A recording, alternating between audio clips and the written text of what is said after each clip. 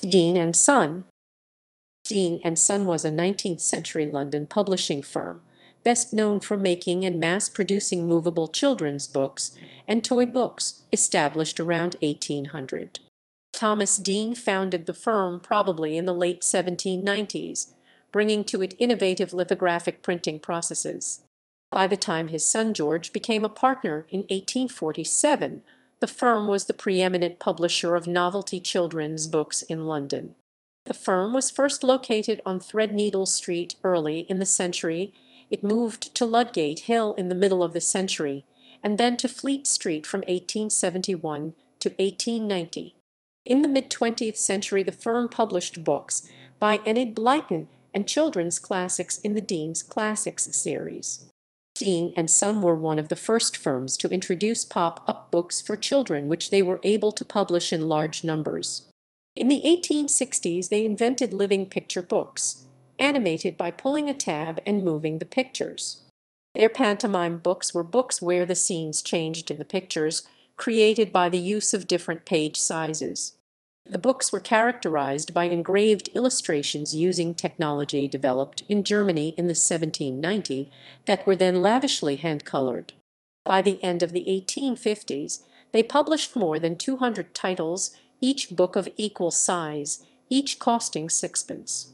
The book's subject matter varied from fairy tales to stories about anthropomorphized animals to well-known stories such as Robinson Crusoe. Generally, the books were meant to entertain rather than to be didactic or provide instruction, although some of their books, such as Dean's Moveable Dog's Party, showed upper-class Victorian class divisions and taught social mores. The books were expensive to make.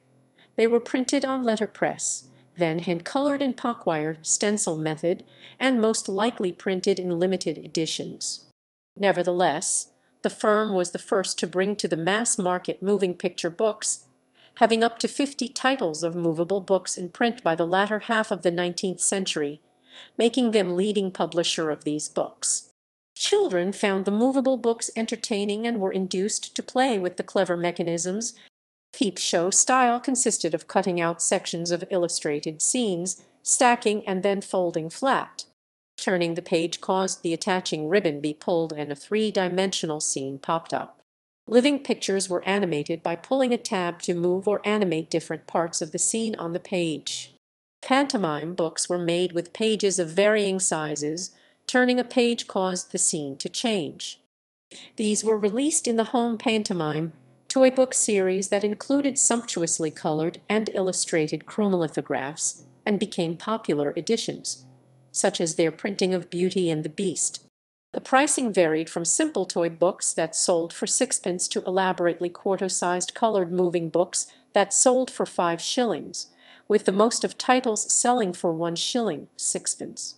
Many of their books were sold in a series with names such as the Royal Picture Toy Books, priced at 1 shilling, sixpence, and Fanny's Pictures to Amuse with Tales to Please series, priced at 5 shillings, the Miss Mary Merryheart series, Little Plays for Little People series written by Julia Corner and illustrated by Alfred Henry Forrester, and their popular new Moveable Pictures Gallery,